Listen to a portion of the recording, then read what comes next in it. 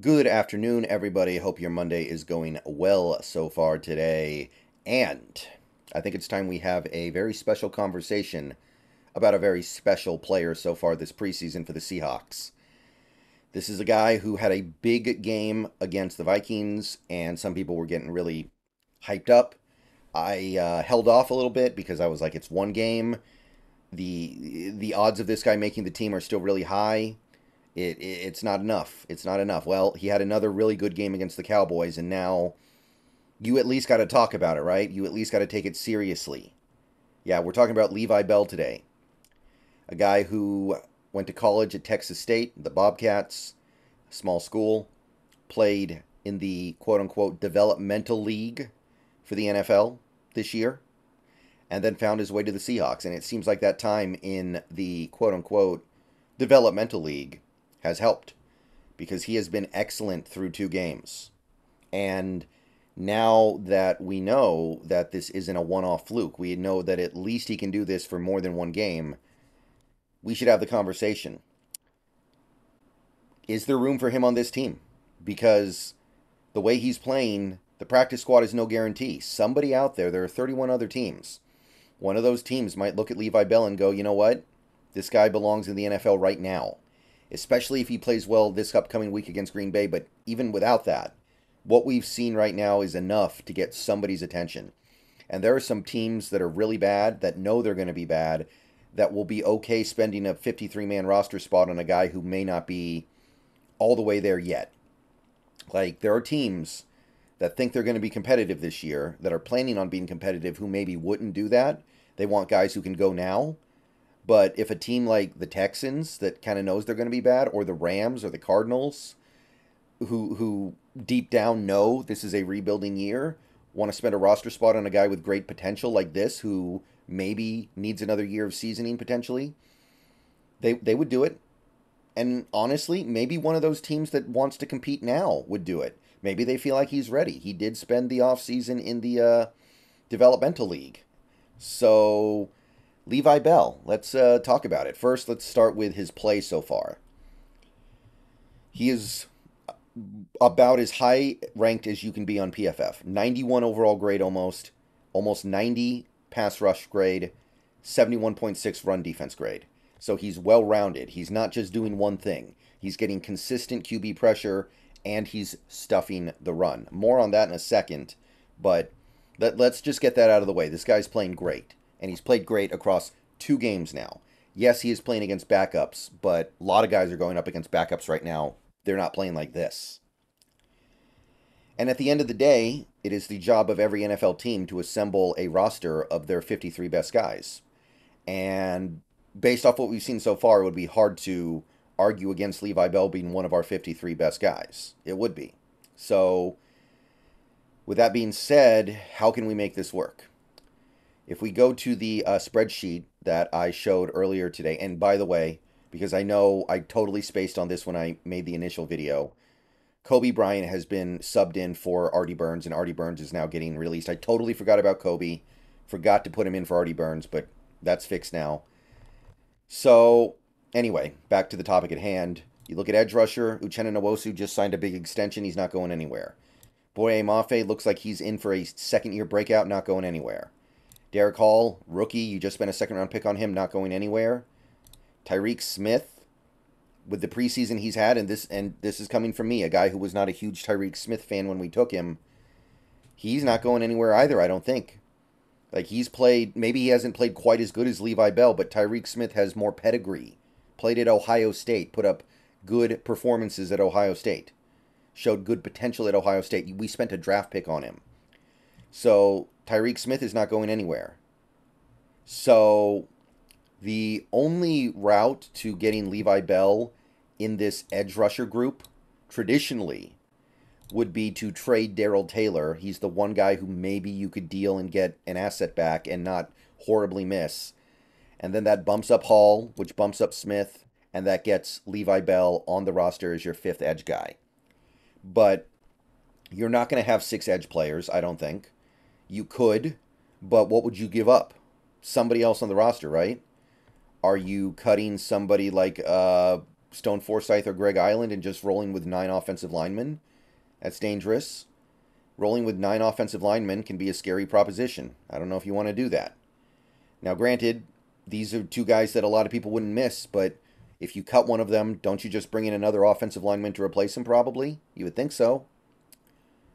Can we go with 3 running backs? Probably not. We need all of our running backs. We've already proven they can't struggle to stay healthy and the season hasn't started yet. We can't go with 4 receivers, can't go with 2 tight ends.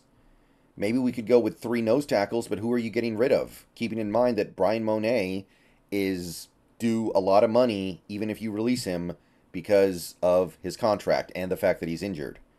So you can't do that. Can't go with 3 defensive ends. Can you go with 3 inside linebackers? Maybe, but again, especially with Brooks coming back, I don't think you want to do that. Are you letting Kobe Bryant go and throwing in the towel on him? I don't think you're doing that either. So I don't see how you make room for Levi Bell in a traditional sense. So what else could you do here? Like I said, you could carry 6 edge rushers, but how are you going to use 6 edge rushers? There are only 2 on the field at once. You're going to rotate the 3rd guy and 4th guy in, no problem. The 5th guy's probably your break glass in case of emergency option, like somebody got hurt, somebody's winded. All right, go in for a few plays here and there. But you're definitely not getting down to the 6th guy unless disaster strikes.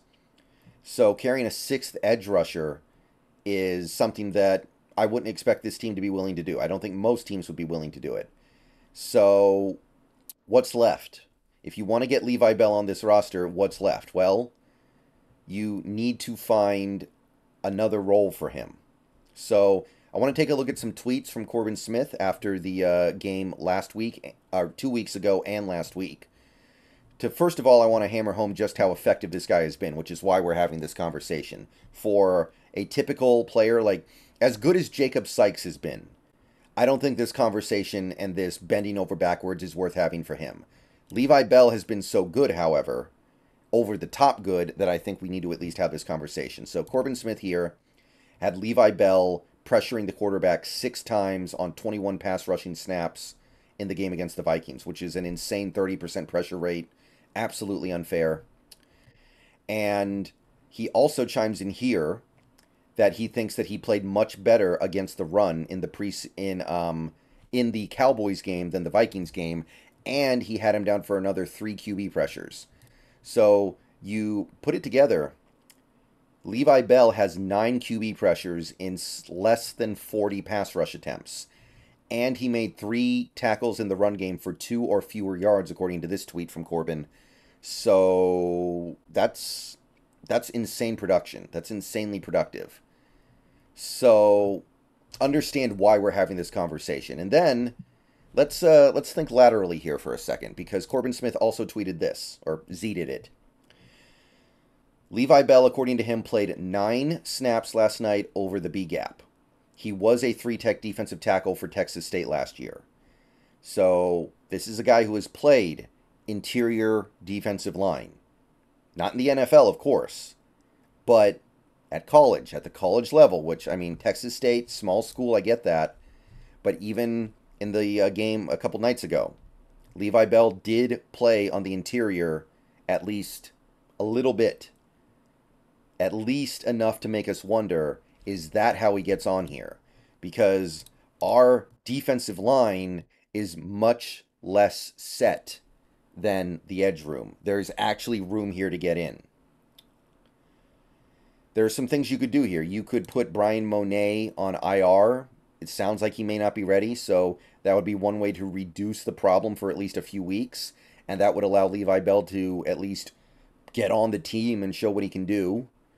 You could decide, depending on what you see from Mario Edwards in camp the next couple weeks, for all we know, we're going to find out he's got nothing left in the tank. He's going to be out of here soon.